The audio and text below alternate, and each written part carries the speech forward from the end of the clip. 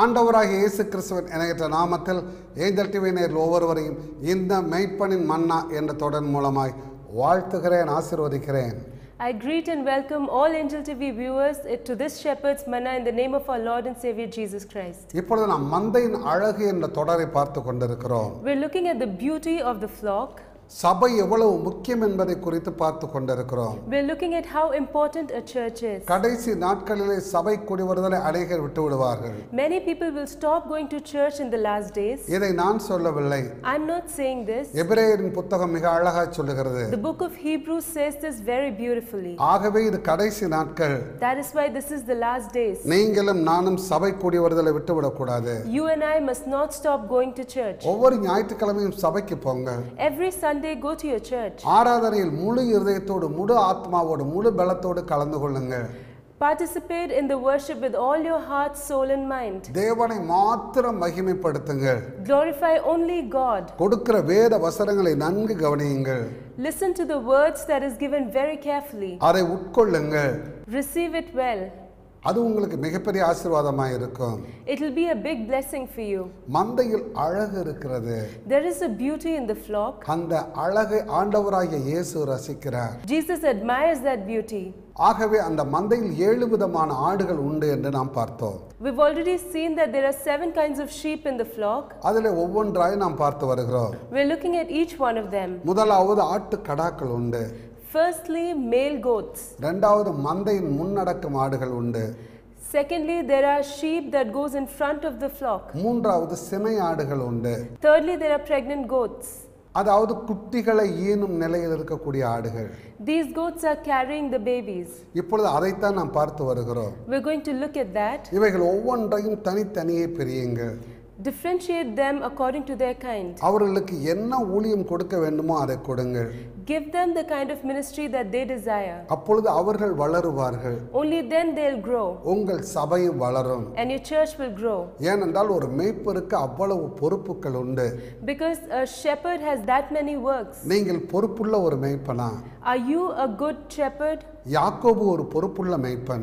Jacob was a good shepherd. Abraham ஒரு பொறுப்புள்ள மேய்ப்பன். Abraham was a good shepherd. தாவீது ஒரு பொறுப்புள்ள மேய்ப்பன். David was a good shepherd. அதேபோல் ஆண்டவராகிய இயேசு கிறிஸ்து ஒரு பிரதான பொறுப்புள்ள மேய்ப்பர். And the Lord Jesus Christ was a very good shepherd. Pavul ஒரு பொறுப்புள்ள மேய்ப்பர். Paul was a good shepherd. தீமோத்தேயு ஒரு பொறுப்புள்ள மேய்ப்பர். Timothy was a good shepherd. இன்றைக்கு கர்த்தர் அந்த பொறுப்பை நம் கையில் ஒப்படைத்திருக்கிறார். Today the Lord has given that responsibility in our hands. ஆகவே நீங்களும் நானும் பொறுப்புள்ளவர்களாய் இருக்க வேண்டும். So you and I must be responsible. இன்றைக்கு அந்த பொறுப்பு உங்கள் கையில், என் கையில் கர்த்தர் கொடுத்திருக்கிறார். The Lord God has given that responsibility in your and my hands. Pavul சொல்லுகிறார், Paul says, என்னை உண்மையுள்ளவன் நம்பி இந்த பொறுப்பை கர்த்தர் என் கையிலே கொடுத்திருக்கிறார். The Lord God has given me this responsibility believing that I am a true man. என் அன்பு போதகர்களே, விசுவாசிகளே, My dear pastors and believers, நீங்களும் நானும் தேவனுக்கு உண்மையுள்ளவர்களாய் இருக்க வேண்டும். you and I must be true to God.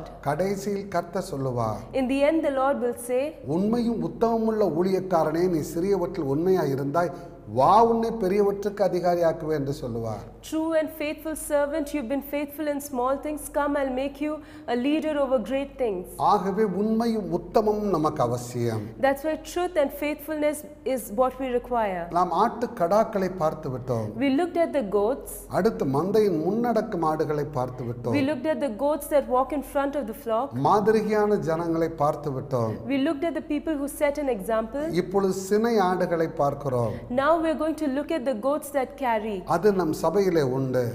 Our churches have those people. சினை ஆடுகள் என்றால் என்ன? Who are the goats that carry? பாரம் சுமந்து செல்லுகிற ஆடுகளுக்கு பேர் தான் சினை ஆடுகள்.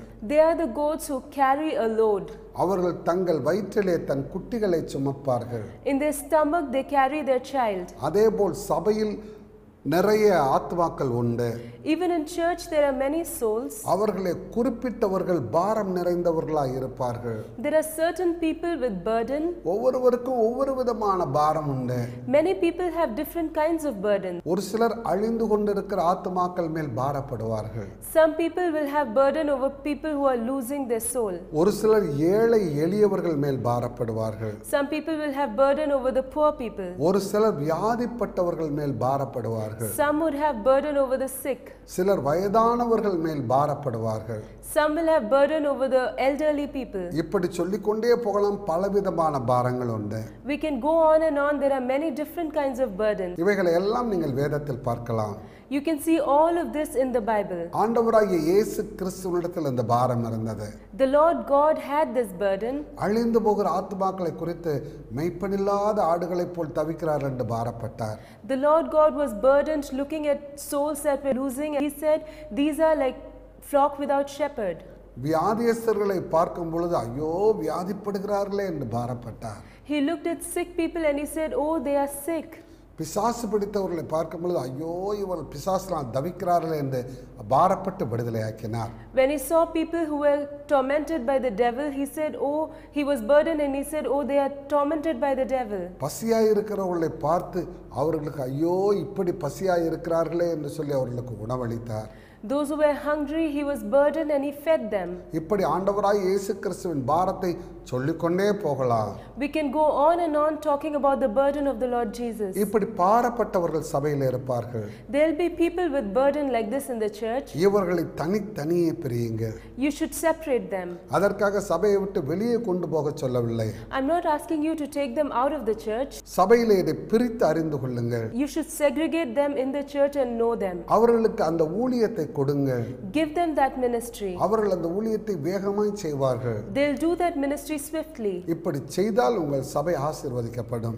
If you do like this, your church will be blessed. சமாதானம் அடையும். There'll be peace. சந்தோஷத்தில் நிலைத்திருப்பார்கள். They'll have eternal joy. அடுத்து அது பெருகும். And it will grow. அது கிறிஸ்துவின் சபையாய் மாறும். It will turn to become like a church of Jesus. இதை விட்டு வெறுமனே வீடுகளை சந்தித்து நாம் சுத்திக் கொண்டே தெரிவதில் பிரயோஜனம் இல்லை. Leaving this, if we just go on for house visiting, there's no point in it. ஏதோ ஞாயிற்றுக்கிழமை மாத்திரம் ஆறால் நான் செய்து கொடுக்கிறேன், வீட்டுக்கு வருகிறேன், நான் படுத்து தூங்குகிறேன் அல்லது வேறு வேலை செய்கிறேன் என்று இருப்பதில் பிரயோஜனம் இல்லை. There's no point in just giving a sermon on Sunday, coming back home, taking rest and doing other works. மேய்ப்பர்களாகிய நம்முடைய இருதயம் எழுப்புதல் அடைந்தால் நம் சபை எழுப்புதல் அடையும். If shepherds like us, we are revived, our church will be revived. இப்படி ஒவ்வொரு மேய்ப்பர்களும் எழுப்புதல் அடையும் பொழுது ஒவ்வொரு சபைகளும் எழுப்புதல் அடையும். When every shepherd are revived, the church will be revived. சபைகள் இல்லாமல் எழுப்புதல் இல்லை. Without church, there's no revival. சபை எழுப்புதல் அடைய வேண்டும் என்றால் முதலாவது போதகர் எழுப்புதல் அடைய வேண்டும். If the church have to be revived, the pastor should be revived first. அந்த அக்கினியை உங்களுடைய இருதயத்தில் போடுவதுதான் தேவனுடைய வேலை. It's the Lord's work to put that fire in your heart. அதை தாழ்மையோடு சொல்லுவதுதான் எங்களுடைய வேலை. To say it out humbly is our work. என் அன்பு போதகரே, My dear pastor, என் அன்பு விசுவாசியே, my dear believer, இன்றைக்கு உங்கள் எழுப்புதலின் நாள். today is the day of your revival. இன்றைக்கு உறங்கி கிடந்தது போதும். It's enough of slumber. தூங்குகிற நீ விழித்து மரித்தோரை விட்டு எழுந்திரு.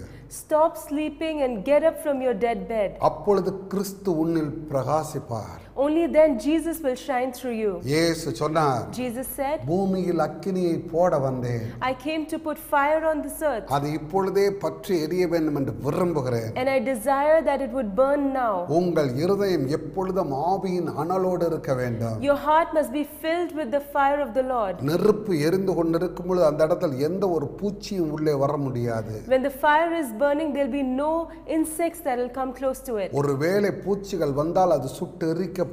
Even if insects come, it will be burnt to ashes. ஆனால் அந்த அக்கினி அமர்ந்து போனதே ஆனால் உள்ளே பூனையிலிருந்து பாம்பிலிருந்து எல்லாம் வந்துவிடும். But if the fire quenches, there'll be cats, there'll be snakes, everything would come in. உங்கள் இருதயம் எப்படி இருக்கிறது? How's your heart? உங்கள் இருதயமே உங்கள் பொக்கிஷம். Your heart is your treasure. உங்கள் பொக்கிஷம் எங்கே இருக்கிறதோ அங்கே உங்கள் இருதயம் இருக்கும். Where your treasure is, there your heart will be. உங்கள் இருதயத்தில் அக்கினி பற்றி எரிந்து கொண்டிருப்பதாக. Let your heart be filled with fire. அந்த அக்கினி உங்கள் சபையை தீமூட்டி எழுப்புவதாக. Let that fire raise your church up. கடந்த காலம் போன காலம் போகட்டும். Let the past be gone. இனி வருகிற காலம் நம்முடையது. In this new dispensation, it's yours. அது நம்முடைய சபைகளின் காலம். It's our church's time. உங்கள் சபை எழும்ப போகிறது. Your church is going to be revived. நீங்கள் பிரகாசிக்க போகிறீர்கள். You're going to shine. shine. நீங்கள் வல்லமையாய் பயன்படுத்தப்பட போகிறீர்கள். You're going to be used mightily. தேவன் உங்கள் தேவைகளை எல்லாம் சந்திப்பார். The Lord will fulfill all your needs. நாம் எல்லாவற்றையும் எடுத்துக்கொள்வதற்காய் அல்ல. It's not so that we carry everything. தேவனுடைய ராஜ்யம் கட்டப்படுவதற்காய் உங்கள் பொருளை செலவு பண்ணுங்கள். Spend your possessions so that the kingdom of God is established. பல பாரங்களை குறித்து நாம் பேசிக் கொண்டிருக்கிறோம். We spoke about many burdens. அதிலே ஒரே ஒரு பாரத்தை குறித்து நான் எடுத்து கொண்டு வருகிறேன். I'm talking about only one of those burdens. மற்றவையெல்லாம் நீங்கள் தியானித்து எடுத்துக்கொள்ளுங்கள். All the others you meditate and find out. நாம் எடுத்துக்கொண்டு வருவது ஆத்தும பாரம். I'm looking at the burden for souls. ஆபிரகாமினிடத்தில் அப்படிப்பட்ட ஒரு பாரம் இருந்தது. Abraham had such a burden. அவர் திறப்பிலே நின்றார். He stood at the gap. மோசேயினிடத்தில் அப்படிப்பட்ட பாரம் இருந்தது. Moses had such a burden. அவர் திறப்பிலே நின்றார். And he stood at the gap. எஸ்தரிடத்தில் அதே பாரம் இருந்தது. Esther had such a burden. அவர் திறப்பிலே நின்றார். And she stood at the gap. அதேபோல் நெகேமியாவினிடத்தில் இந்த பாரம் இருந்தது. In the same way, Nehemiah had this burden. நெகேமியா 1 அதிகாரம் 2 முதல் 4 வரை உள்ள வசனங்களை வாசித்து பாருங்கள். Read Nehemiah chapter 1 verse 2 to 4. என் சகோதரரில் ஒருவனாகிய அனானியும் வேறே சில மனுஷரும் யூதாவிலிருந்து வந்தார்கள். அவரிடத்தில் நான் சிறையிருப்பில் மீண்டு தப்பின யூதரின் செய்தியையும் எருசலேமின் செய்தியையும் விசாரித்தேன். அதற்கு அவர்கள், சிறையிருப்பில் மீந்திருக்கிறவர்கள் அந்த தேசத்திலே மகா தீங்கையும் நிந்தையையும் அனுபவிக்கிறார்கள். எருசலேமின் அலங்கம் இடிபட்டதும் அதன் வாசல்கள் அக்கினியால் சுற்றடிக்கப்பட்டதுமாய் கிடக்கிறது என்றார்கள். இந்த வார்த்தைகளை கேட்ட பொழுது நான் உட்கார்ந்து அழுது சில நாளாய் துக்கித்து உபவாசித்து மன்றாடி பரலோகத்தின் தேவனை நோக்கி, பரலோகத்தின் தேவனாகிய கர்த்தாவே, உம்மில் அன்பு கூர்ந்து உம்முடைய கற்பனைகளை கைக்கொள்ளுகிறவர்களுக்கு உடன்படிக்கையும் கிருபையும் காக்கிற மகத்துவமும் பயங்கரமுமான தேவனே. That Hanani, one of my brethren, came with men from Judah, and I asked him concerning the Jews who had escaped, who had survived the captivity, and concerning Jerusalem. And they said to me, the survivors who are left from the captivity in the province are there in great distress and reproach. The wall of Jerusalem is also broken down, and its gates are burnt with fire. So it was when I heard these words that I sat down and wept and mourned for many days. I was fasting and praying before the God of heaven. இந்த இடத்தை நன்கு கவனித்து பாருங்கள். Consider this place carefully. லட்சக்கணக்கான யூதர்கள் இருந்தார்கள். There were lakhs of Jews. எருசலேமின் அலங்கம் இடிபட்டது. The wall of Jerusalem was destroyed. ஆனால் மற்ற யூதர்கள் அதை பற்றி கவலைப்பட்டார்களா என்று நமக்கு தெரியவில்லை. But we don't know if the other Jews were worried about it. ஆனால் ஒரு மனிதன் நெகேமியா, But there was one man, Nehemiah. அவன் பாரப்பட்டான். He was burdened. அனானி என்ற ஒரு மனிதன் போய் நெகேமியாவிடத்திலே சொன்னான். A man called Hanani went and told this to Nehemiah. பல நூறு கிலோமீட்டர்களுக்கு அப்பால் இந்த நெகேமியா இருந்தான். Nehemiah was many kilometers afar. ஆனால் அங்கே இருந்து பாரப்பட்டார். But from there he was burdened. என் அன்பு சகோதரனே, My dear brother, நீங்கள் எந்த இடத்தில் இருந்தாலும் சரி, wherever you are, இந்த நெகேமியாவின் பாரம் உங்களுக்குள் வருவதாக. let the burden of Nehemiah come within you. கர்த்தர் அந்த பாரத்தை கொடுக்க விரும்புகிறார். The Lord God desires to give that burden. இந்த வசனம் எப்படி சொல்லுகிறது என்று பாருங்கள். Look at this verse. இந்த வார்த்தைகளை கேட்டபோது, So when I heard these words, நீங்கள் பிரசங்க பீடத்தில் இருந்து பிரசங்கிக்கும் பொழுது, when you stand at the altar and preach, இந்த வார்த்தை ஜனங்கள் கேட்கும் பொழுது, when the people hear this burden, அவர்கள் உட்கார்ந்து அழ வேண்டும். they must sit down and wail. அப்படிப்பட்ட வார்த்தைகள் நீங்கள் பிரசங்கிக்க வேண்டும். You must speak such words. நெகேமியா உட்கார்ந்து அழுது Nehemiah sat down and wept, சில நாளாய் துக்கித்தானா. and for some days he was saddened. தனக்கு பணமில்லையே என்று அவன் துக்கிக்கவில்லை. He wasn't sad that I don't have money. தன்னுடைய குழந்தைகளுக்கு உணவில்லையே என்று அவன் துக்கிக்கவில்லை. He wasn't sad that his children didn't have food. எருசலேமின் அலங்கம் இடிபட்டதே என்று துக்கித்தார். But he was saddened that the wall of Jerusalem was destroyed. இன்றைக்கு அநேகருடைய ஆத்துமாக்கள் இடிபட்டு போயிருக்கிறது. Today many souls are destroyed. அவர்கள் சபைக்கு வருகிறார்கள். They come to church. நன்றாக ஆராதிக்கிறார்கள். They worship well. தேவ வார்த்தையை கேட்கிறார்கள். They hear the word of God. ஆனால் அவருடைய உள்ள அலங்கம் இடிபட்டு போயிருக்கிறது. But their inner wall is destroyed. Solomon ஆலயத்தை கட்டினான். Solomon built a temple. ஆனால் தன் இருதயத்தை கட்ட மறந்தான். But he forgot to build his heart. கடைசியை அதனால் அவனுக்கு பிரயோஜனம் என்ன? What is the use of that? தேவனுக்கு ஆலயத்தை கட்டிவிட்டு காமோசுக்கும் அஸ்தோத்துக்கும் போய் ஆராதனை செய்தார். He built the temple for the Lord but worshipped Kamos and Astaroth. அவனுடைய இருதயத்தை அவன் கட்டவில்லையே. He didn't build his heart. ஆகவே நீங்கள் உட்கார்ந்து துக்கித்து அழ வேண்டும். So you must sit and weep. ஜனங்களுடைய இருதயம் இடிபட்டிருக்கிறது. The heart of the people is broken. ஜனங்கள் அக்கிரமத்தில் இருக்கிறார்கள். People are in iniquity. ஜனங்கள் பாவத்தில் இருக்கிறார்கள். People are in sin. அவருடைய அலங்கங்கள் இடிபட்டு இருக்கிறது. Their walls are broken. எருசலேம் என்பது என்ன? What is Jerusalem? நம்முடைய உள்ளான மனிதன் தான் எருசலேம். It's our inner man. அது உடைக்கப்பட்டிருக்கிறதே. It is broken. அந்த அலங்கம் இடிபட்டிருக்கிறதே. The walls are destroyed. ஆண்டவராகிய தேவன் அதை கட்ட வேண்டும். The Lord God must build it. வேதத்தை வாசித்து பாருங்கள். Read the Bible. எசேக்கியா திடன் கொண்டான். Ezekiel was strengthened. இடிந்து போன அந்த மதில்களை எழுந்து கட்டினான். He stood up and rebuilt those walls. ஆகவே நீங்களும் திரும்ப எடுப்பித்து கட்டுங்கள். So you and I must rebuild it. உடைந்து போன மதில்களை திரும்ப எடுப்பித்து கட்டுங்கள். Rebuild the walls that are already broken. தேவன் உங்களோடு கூட இருந்து உதவி செய்வார். The Lord God will be with you and help you. அதன் பின் இந்த நெகேமியா உபவாசித்தான். After that Nehemiah fasted. மன்றாடினான். And he moaned. பரலோகத்தின் தேவனை நோக்கி பார்த்தான். He looked at the God of heaven. அவரிடத்தில் ஜெபித்தார். And he prayed. இத்தனை காரியத்தையும் நீங்கள் செய்து பாருங்கள். Do all these things and see. இந்த பாரம் சுமக்கிற ஆடுகள் நம்முடைய சபையிலே உண்டு. We have these burdened sheep in our churches. அவர்களை தனியே பிரியுங்கள். Segregate them. அவர்களுக்கு ஜெப குறிப்புகளை கொடுங்கள். Give them prayer points. அவர்களை திறப்பிலே நிற்க வையுங்கள். Make them stand in the gap. அவர்கள் பாரப்பட்டு ஜெபிப்பார்கள். They will pray with burden. உங்கள் ஊருக்காக ஜெபிப்பார்கள். They pray for your town. ஒவ்வொரு ஊரையும் கட்டி வைத்திருக்கிற பிரதானமான ஆவிகள் உண்டு. There are spirits that binds every town. ஒரு தேசத்தை ஆள்கிற பிரதானமான ஆவி உண்டு. There is a strong spirit that rules over a kingdom. இதைத்தான் தானியேலின் புத்தகம் சொல்லுகிறது பெர்சிய தேசத்தின் அதிபதி என்று. That is what the book of Daniel says, that the king of Persia. தேசத்தை ஆள்கிற பொல்லாத ஆவிகள் உண்டு. There are evil spirit that rules over countries. மாநிலங்களை ஆள்கிற பொல்லாத ஆவிகள் உண்டு. There are evil spirits that rules over towns. தனித்தனியே ஒவ்வொரு நகரங்களையும் ஆளுகிற பொல்லாத ஆவிகள் உண்டு. There are evil spirits that rule over separate cities. ஒவ்வொரு தெருவையும் ஆள்கிற பொல்லாத ஆவிகள் உண்டு. There are evil spirits that rules over every road. ஒவ்வொரு தனித்தனி குடும்பங்களையும் ஆளுகிற பொல்லாத ஆவிகள் உண்டு. There are evil spirits that rules over every single family. உங்கள் ஊரை ஆளுகிற பொல்லாத ஆவிகளை கண்டுகொள்ளுங்கள். Find out the evil spirit that rules over your place. சபைகளை கெடுக்க வருகிற பொல்லாத ஆவிகள் உண்டு. There are evil spirits that comes to destroy the church. இவைகளை எல்லாம் நீங்கள் கண்டுகொள்ளுங்கள். You must find them out. நம்முடைய சபைக்கு விரோதமாய் இருக்கிறது என்ன விதமான ஆவிகள்? You must find out what kind of spirit is against our church. அவைகளுக்கு எதிராக யுத்தம் பண்ணுகிற ஜனங்கள் உங்கள் சபையிலே இருப்பார்கள். There will be people in your church who will wage war against them. அவர்களை பயன்படுத்துங்கள். Use them. அப்பொழுது அந்த ஆவிகள் துரத்தப்படும். Only then those spirits will be chased out. வேதம் அழகாய் சொல்லுகிறது. Bible tells beautifully. பலவானை முந்தி கட்டுங்கள். Bind the strong man first itself. பலவான் விழும் பொழுது அவனுடைய கொள்ளை பொருளை நாம் பங்கிடலாம். If the strong man falls down, we can take his spoils. இதைத்தான் ஆண்டவராய் இயேசு லூக்கா 11ஆம் அதிகாரம் 22 23 வசனங்கள் சொல்லுகிறார். This is what the Lord says in Luke chapter 11 verse 22. உங்கள் சபைக்கு விரோதமாக எழும்புகிற ஆவிகள் எது? Which are the spirits that rise against your church? அந்த பலவான்கள் எது? Who are those strong men? அதற்கு எதிராக உங்களுடைய சபையிலே ஒரு கூட்டத்தை கூட்டுங்கள். Against that, raise a group in your church. அவர்களை யுத்தம் பண்ண வையுங்கள். Ask them to wage war. ஜெப யுத்தம். Prayer war.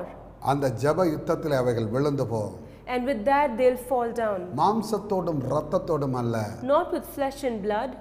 துரைத்தனங்களோடும் அதிகாரங்களோடும். But with powers and principalities. இப்பிரபஞ்சத்தின் அந்தகார லோகாதிபதிகளோடும். And the powers of darkness. வான மண்டலத்தின் பொல்லாத ஆவிகளோடும். Evil spirits in the heavenly realms. நமக்கு போராட்டம் உண்டு. We have war against them. உங்களுக்கு ஒரு போராட்டம் வருகிறது என்று வைத்துக் கொள்ளுங்கள். Imagine that you have a war. அந்த போராட்டம் இப்பிரபஞ்சத்தில் இருக்கக்கூடிய ஆவிகளினால் வருவதல்ல.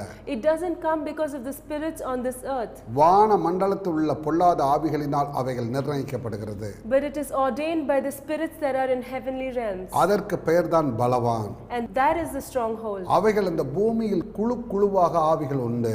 There are groups of spirits on this earth. அவைகளுக்கு கட்டளை கொடுக்கும். They command those spirits. இந்த வானமண்டலத்தின் ஆவிகளுக்கும் இந்த உலகத்தில் இருக்கிற பொல்லாத ஆவிகளுக்கும் ஒரு கனெக்ஷன் உண்டு. There is a connection between the spirits in the heavenly realm and with those who are on this earth. வானமண்டலத்தின் பொல்லாத ஆவிகள் கட்டளை கொடுக்கிறதை இப்பிரபஞ்சத்தின் அந்தகார லோகாதிபதிகள் அப்படியே செயல்பட ஆரம்பிக்கும். Whatever is commanded by the spirits in the heavenly realm, the earthly spirits do that. ஆகவே நீங்கள் அவைகளுக்கு இடையில் உண்டான தொடர்பை அறுத்து விடுங்கள். So you must destroy this connection between them. அதைத்தான் ஆண்டவராகிய இயேசு சொன்னார். That is what the Lord Jesus said. பலவானை முந்தி கட்டுங்கள். Bind the strong men beforehand. பலவானை எப்படி கட்டுவது? How can we bind him? உங்கள் சபைக்கு விரோதமாக என்ன விதமான ஆவிகள் செயல்படுகிறது? What kinds of spirits are working against your church? அவைகளை இயேசு கிறிஸ்துவின் நாமத்தினாலே கட்டுங்கள். You must bind them in the name of Jesus. இயேசு கிறிஸ்துவின் இரத்தத்தினாலே அதற்குண்டான தொடர்பை அறுத்து விடுங்கள். Cut off the connection with the blood of Jesus. ஆகவே பலவானை முந்தி கட்டுங்கள் என்று ஆண்டவர் சொன்னார். That is why the Lord says to bind the strong man beforehand. பலவானை நீங்கள் முந்தி கட்டும் பொழுது இப்பிரபஞ்சத்தின் ஆவிகளால் செயல்பட முடியாது. When you bind the strong man beforehand, these spirits cannot work. எல்லா விதமான தீவிரவாத கூட்டங்களுக்கும் ஒரு தலைவன் என்று ஒரு கூட்டம் இருக்கும். For every terrorist group there is a leader. அந்த தலைவனிடத்திலிருந்து கட்டளைகள் பிறக்கும். They receive command from this leader. அந்த தலைவனை நீங்கள் கட்டி போட்டு விட்டால் இந்த குழுக்கள் செயல்பட முடியாது. If you bind the leader, these terrorist groups cannot work. அவைகளுக்கு கட்டளைகள் வெளிப்படாது. They won't get any command. ஆகவே அவர்கள் சிதறி ஓடுவார்கள். So they'll be scattered. இதே போலதான் இந்த ஆவிகளிடத்திலும் நடக்கிறது. The same thing happens with these spirits. தலைமையான ஆவிகளை கட்டி போடுங்கள். Bind the strongholds. அதற்காக ஆவியிலே பலவான்களை தெரிந்தெடுங்கள். For that you must choose strong people in the spirit. சிலர் சரீரத்தில் பலமுள்ளவர்களாய் இருப்பார்கள். Some people will be strong bodily. அவர்களை அல்ல. Don't choose them. ஆவியிலே பலமுள்ளவர்களை எடுங்கள்.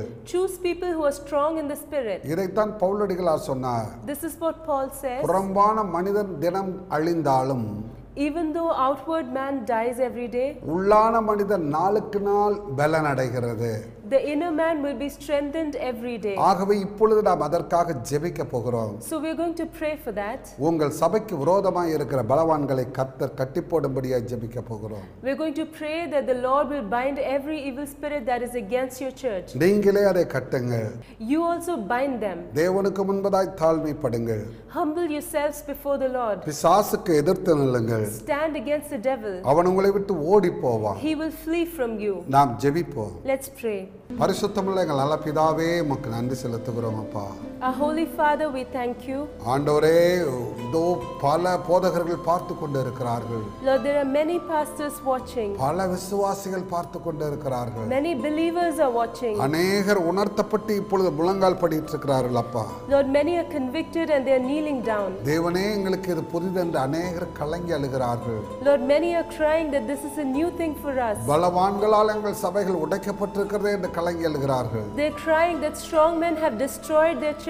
இந்த கடைசி நாட்கள் உங்களை தவிர எங்களுக்கு யார் உதவி ஐயா? Lord, in these last days, who can help us apart from you? ஆண்டவரே பலவான இயேசு கிறிஸ்துவின் நாமத்தில் நாங்கள் முந்தி கட்டுகிறோம். Lord, we bind the strong men in Jesus' name beforehand. சபைகளுக்கு விரோதமாக, Everything that's against the churches, விசுவாசிகளுக்கு விரோதமாக, against the believers, குடும்பங்களுக்கு விரோதமாக, against the families, எழும்பி வருகிற பொல்லாத ஆவிகளை இயேசுவின் நாமத்தினாலே நாங்கள் கட்டுகிறோம். in Jesus' name we bind all those spirits. இயேசு கிறிஸ்துவின் இரத்தத்தை கொண்ட பலவானுக்கும் இப்பிரபஞ்சத்தின் ஆவிகளுக்கும் இடையில் உண்டான அந்த தொடர்பை நாங்கள் அறுத்து போடுகிறோம். By the blood of Jesus we cut off every connection between the principalities in heaven and on earth. இயேசு கிறிஸ்துவின் இரத்தத்திற்கு வல்லமை உண்டு என்று நாங்கள் விசுவாசிக்கிறோம். We believe that there is power in the blood of Jesus. அவைகள் அறுத்து போட்டபடியினால் நன்றி. Thank you for cutting them off. ஆண்டவரே பிரபஞ்சத்தின் ஆவிகள் திணறி ஓடுகிறதற்காய் நன்றி. Thank you that these spirits of the principalities in heaven are running away. சபைகளும் விசுவாசிகளும் அவருடைய குடும்பங்களும் ஆசீர்வதிக்கப்படுவதாக. Lord, churches and believers and their families would be blessed. தேவ கரம் கூட இருந்து காக்கட்டும். இயேசு கிறிஸ்துவின் நாமத்தில் வேண்டிக் கொள்கிறோம் எங்கள் அருமை பிதாவே. May the hand of the Lord be with them and bless them in Jesus' name. எங்களுக்காக ஜெபித்துக் கொள்ளுங்கள். pray for us. இது உங்களுக்கு மிக ஆசீர்வாதமாய் இருந்திருக்கும் என்று நான் விசுவாசிக்கிறேன். I believe that this was a blessing for you. தொடர்ந்து அடுத்த வாரமும் கவனியுங்கள். கர்த்தர் உங்களுக்கு விசேஷித்த புதிய வெளிப்பாடுகளை கொடுப்பார். Watch us next week again. The Lord will give you new revelations. கர்த்தராகிய இயேசு கிறிஸ்துவின் கிருபையும் பிதாவாகிய தேவனுடைய அன்பும் பரிசுத்த ஆவியானவருடைய அந்யோன்யம் உங்கள் அனைவரோடும் சகல பரிசுத்தவான்களோடும் கூட இருந்து காப்பதாக. ஆமென், ஆமென். May the grace of the Lord Jesus Christ, the love of the Father, and the sweet fellowship of the Holy Spirit be with each one of you from now and forever. Amen, amen. எங்களுடைய முகவரி Bethel தீர்க்க தரிசன ஊழியங்கள், தபால் by எண் 1, செக்காலை, காரைக்குடி, சிவகங்கை மாவட்டம் 630001. தொடர்புக்கு 8760568546 மற்றும் 7373730576. எங்களுடைய email ID aruldas.john@yahoo.com. Website www.vpraisejesus.com.